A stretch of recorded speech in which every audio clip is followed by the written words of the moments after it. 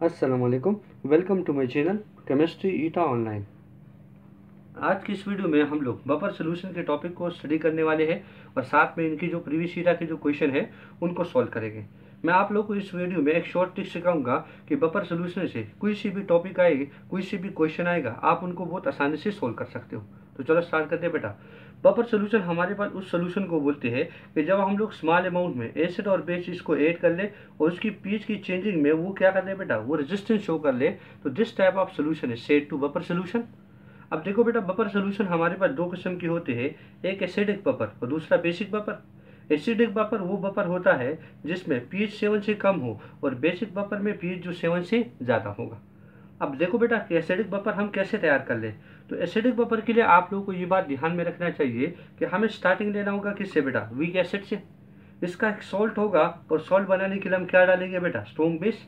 चलो देखो बेटा, अगर हमारे पास वीक एसिड हो, लेट सपोज मैं यहाँ पर ले लेता हूँ कि हमारे पास वीक एसिड है, that is acetic acid. Acetic acid मैंने ले लिया। अगर मान लें कि मैं इसको आयोनाइज कर दूँ तो ये तो वीक एसिड है, इसको मैं आयोनाइज कर दूँ तो ये हम लोग को देगा एसिटेट आयन और इसके साथ क्या देगा बेटा, हाइड्रोजन आयन। ठीक है। अब यहाँ पर मुझे आप बता दीजिए कि अगर हम लोग इसका सॉल्ट बनाना चाहते हैं तो क्या डालेंगे बेटा, स्ट्रॉन्ग बेस। अब स्ट्रॉन्ग बेस मैं डाल दूँ इसमें तो ये क्या कर लेगा, यहाँ पर देखो, अगर मैं इसमें स्ट्रॉन्ग बेस डालूँ, लेट सपोज NaOH डाल दिया तो ये क्या देगा बेटा, ये हम लोग को देगा सोडियम एसिटेट CH3COONA और साथ में क्या देगा बेटा, हाइड्रोक्सिल आयन देगा। अब अगर देख लो तो हमारे पास एक बफर का ये हिस्सा हो गया और एक ये हो गया, कि मतलब वीक एसिड होगा और इसका साल्ट। पर साल्ट बनाने के लिए आपने क्या डाला बेटा, आप लोगों ने डाल दिया स्ट्रॉन्ग बेस। अब दूसरी बात आप लोगों को याद रखनी चाहिए, क्योंकि वो क्वेश्चन में आप लोगों के लिए बहुत ही आसानी बना सकती है। क्या, वो देख लीजिए, मैंने नोट में लिखवा रखा है कि इसमें एनाइन कॉमन होगा। मतलब आप लोगों ने बफर की दोनों पोर्शन को देखना है कि इसमें हमारे पास क्या हो बेटा, वो आइंस कॉमन हो। अब यहाँ पर एसिडिक बफर में क्या होगा बेटा, एनाइंस कॉमन होगा। जैसे एसिटिक एसिड में एसिटेट आयन था तो सोडियम एसिटेट में क्या है बेटा, एसिटेट। तो acetate acetate both are common in both the component, दोनों कंपोनेंट में एसिटेट आयन जो है वो कॉमन है। ये बात को समझ गए। अब देखो बेटा, बेसिक बफर हमारे पास जो होगा उनके लिए हम लोगों ने लेना है वीक बेस। लेट सपोज अगर यहाँ पर मैं वीक बेस ले लूँ, दैट इज एमोनियम हाइड्रोक्साइड। अगर इसको मैं पानी में डिजोल्व कर दूँ तो ये हम लोग को क्या देगा बेटा, एमोनियम आयन और दूसरा क्या देगा बेटा, हाइड्रोक्साइड आयन। अब देखो बेटा, अगर हमें इसका सॉल्ट तैयार करना है तो सॉल्ट तैयार करने के लिए स्ट्रॉन्ग एसिड डालेंगे।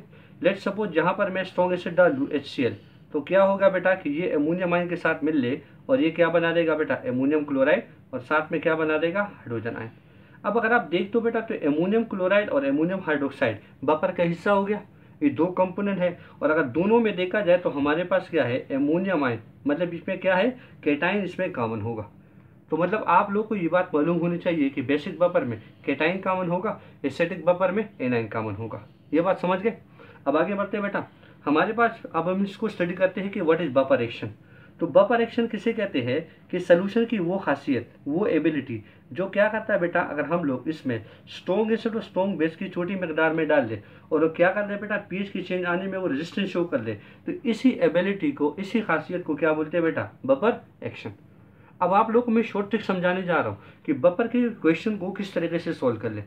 बेटा इस पर मैंने प्रीवियस वीडियो भी बना रखी है कि short trick for strong acid और स्ट्रॉन्ग बेस, पर अब यहाँ पर भी हमारे लिए बहुत काम आने वाली है। तो देखो बेटा, शॉर्ट ट्रिक ये है कि एब्रार कल पर क्लोरिक सेल नहीं किया। मतलब यहाँ पर हमारे पास क्या है कि आप लोग एब्रार में से आई ले लीजिए तो that हाइड्रोहाइड्रिक acid, Br hydrobromic acid, कल में से Cl हाइड्रोक्लोरिक एसिड, परक्लोरिक तो आप सब जानते हो HClO4। और आपको मैंने ये भी बता रखा था कि एक ऑक्सीजन को घटा दो तो क्या हो जाएगा, HClO3। सेल में से S तो सल्फ्यूरिक एसिड, नहीं में से N तो नाइट्रिक एसिड। अब देखो बेटा, हम बफर के पोर्शन को देखेंगे। अगर बफर में हमारे पास कोई सी भी एसिड हो, वो इन लिस्ट के साथ मैच कर रहा था, वो कभी भी बफर नहीं बना सकता। सिंपल सी बात। दूसरा पॉइंट ये है कि हम स्ट्रॉन्ग बेस के लिए भी एक शॉर्ट ट्रिक मैंने बना रखी थी। क्या थी कि लीना का रफ से कार स्कूटर बंगली की दुआ। तो लीना में देखो बेटा, लिथियम, Na पर सोडियम, K पर पोटेशियम, रुबीडियम, सीजियम, Ca पर कैल्शियम, Sr स्टोनशियम और Ba बेरियम, जिससे सब मैंने आपके सामने बेस की लिस्ट तैयार करके रखी है। अगर किसी भी बेसिक बफर में हमारे पास कोई सी भी बेस इस लिस्ट के साथ मैच कर रही थी तो कभी भी हमारे पास बफर नहीं बना सकती। सिंपल सी बात है। अगर एसिड इसके साथ मैच कर गई तो भी नहीं बना सकती, बेस इसके साथ मैच कर गई तो भी नहीं बना सकती। तो चलो स्टार्ट करते हैं बेटा, अपने क्वेश्चन को सॉल्व करते हैं। पहला क्वेश्चन ईटा 2018 का है, वो कहते हैं कि choose the one that can not be classified as a buffer. इसमें से सेलेक्ट कर लीजिए जो हमारे पास बफर बना नहीं सकता। तो सिंपल सी बात है, आप एसिड को देखो। अब देखा जाए बेटा तो ये हमारे पास एसिडिक बफर है, ये एसिडिक बफर है, ये एसिडिक बफर है और ये बेसिक बफर है। अब देखो बेटा, हमारे पास जो है फास्फोरिक एसिड आपको दे रखा है। क्या फास्फोरिक एसिड हमारे इस लिस्ट की मैच इसके साथ मैच कर रहा है? नहीं, तो नहीं कर रहा है, इसका मतलब ये बफर सोल्यूशन बनाएगा, ये बफर सोल्यूशन बनाएगा। तो देखो बेटा हमारे पास क्या है, H3PO4 फास्फोरिक एसिड बनाएगा और साथ में देखा जाए बेटा तो KH2 और PO4 ये इसका दूसरा पोर्शन है। तो देखो इसमें हमारे पास क्या होगा बेटा, एनाइन इसमें कॉमन है, तो यस ये बफर बनाएगा। अब नेक्स्ट हमारे पास जो है ऑप्शन बी को देख लीजिए। तो हमारे पास है NaClO4 सोडियम परक्लोरेट और एक दिया है HClO4 परक्लोरिक एसिड। अब देखो बेटा परक्लोरिक एसिड हमारे पास इस लिस्ट के साथ मैच कर रहा है, तो मैच कर रहा है तो इसका मतलब ये कभी भी बफर तैयार नहीं कर सकता। तो the correct answer is what, option B. अब तीसरे छोटे ऑप्शन को भी देखो बेटा। तीसरे ऑप्शन में हम लोग को दे रखा है दैट इज एसिटिक एसिड। तो एसिडिक एसिड हम जानते हैं कि वीक एसिड है और ये इस लिस्ट में शामिल नहीं है, इसका मतलब ये बनाएगा। पर दूसरा पोर्शन भी देख लीजिए, तो ये हमारे पास क्या है, C3COONA है। अब देखो बेटा एसिटेट आयन और एसिटेट आयन दोनों में एनाइन कॉमन है, तो यस ये बफर बनाएगा। और चौथा ऑप्शन हम लोग को जो दी गया है दैट इज अमोनियम हाइड्रोक्साइड और नेक्स्ट हमारे पास है सेकंड कंपोनेंट अमोनियम क्लोराइड। मतलब ये हमारे पास बेसिक बफर है और ये इस लिस्ट के साथ देखो बेटा मैच नहीं कर रहा, इसका मतलब ये बफर बनाएगा। और देखो बेटा इसमें हमारे पास क्या होगा, एमोनियम आयन और एमोनियम आयन, मतलब केटाइन इसमें कॉमन है, तो ये भी बफर बनाएगा। तो सीधी बात हो गई, आप लोगों को ये बिल्कुल क्लियर पता चल गया कि जो हमारे पास इन लिस्टों के साथ कोई मैच करेगा तो ये हमारे पास क्या होगा बेटा, ये कभी भी बफर नहीं बना सकता। और दूसरी बात कि उसमें क्या हो, एसिडिक बफर में एनाइन कॉमन हो और बेसिक बफर में केटाइन कॉमन हो। क्लियर हो गई बात। अब सेकंड क्वेश्चन को सॉल्व करते हैं बेटा।